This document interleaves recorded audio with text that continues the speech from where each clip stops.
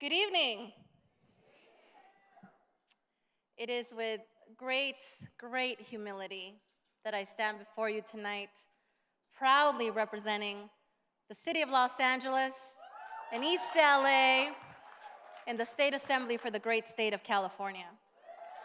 It is my deepest privilege to accept this honor and be recognized as the sixth recipient of the Gabby Giffords Rising Star Award. When you think of the words courage and resilience, there is no one that exemplifies that the most than Congresswoman Giffords.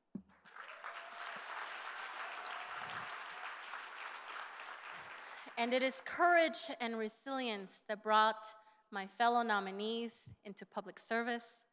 Thank you, Jennifer Carroll Foy, Margaret Good, Sandra Jauregui, Arvina Martin, and Yu Line New for all you do for your communities.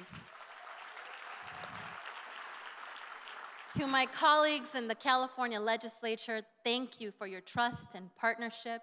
And to my team, thank you for your belief in me and the work that we are destined to do together.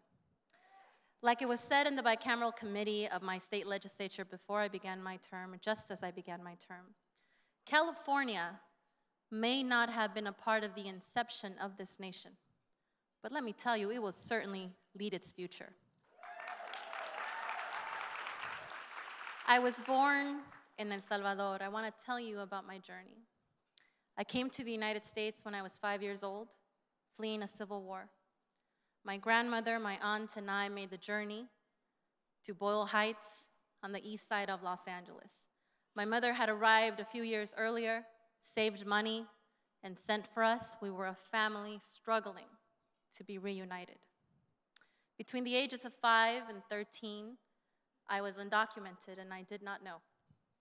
I was fortunate to have received residency and citizenship and took an oath in my early 20s to become a citizen of this nation.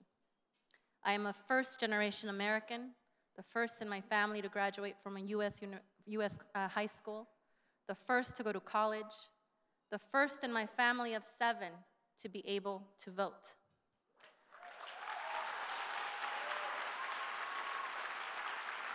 Exercise that power. John Adams wrote a love letter to his wife, Abigail, in 1780 that speaks to me today. In his vision of our young nation and the generations that would follow, he wrote, "I must study politics and war so that my sons may have the liberty to study mathematics and philosophy in order to give their children a right to study painting, poetry, and music." My story is not unique. It is the story of the promise of America. Courage and resilience are words that remind me of my parents. 2 hard-working, working-class immigrant parents from El Salvador and Mexico who made sure that my 4 younger sisters and I had a roof over our heads and food on the table. My father, the son of a bracero worker, is a street sweeper in the Chinatown community of my district and has tremendous pride in the work that he does. My mother, the daughter of a nurse, is a home care worker and a dues-paying member of SEIU 2015.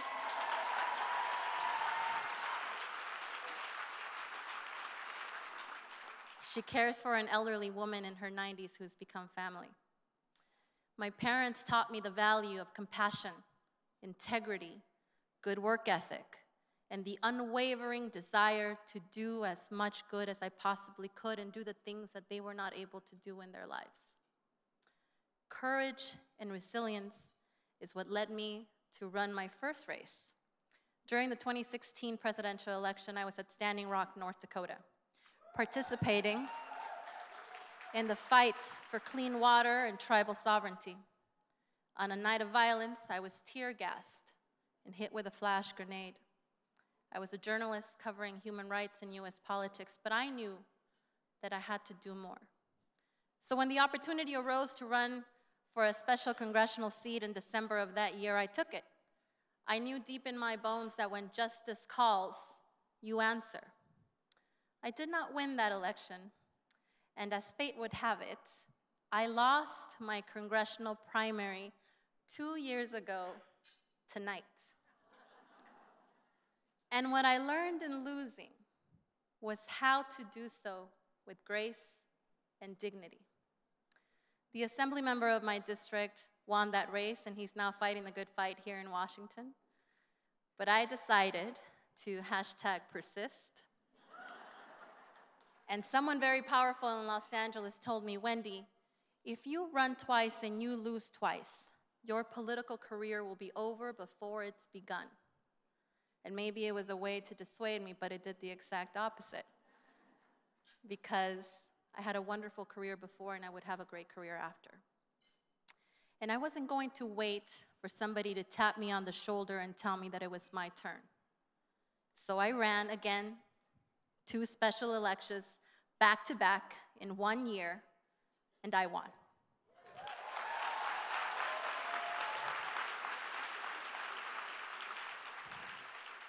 But if I were 5 years old today, what would my chances be? Tonight, I stand before you as a member of the California State Assembly who once made a journey much like the many children who are making a similar journey today. The tragedy that is occurring at our borders is immoral, and we must do more to protect women and children and the most vulnerable in our communities. This recognition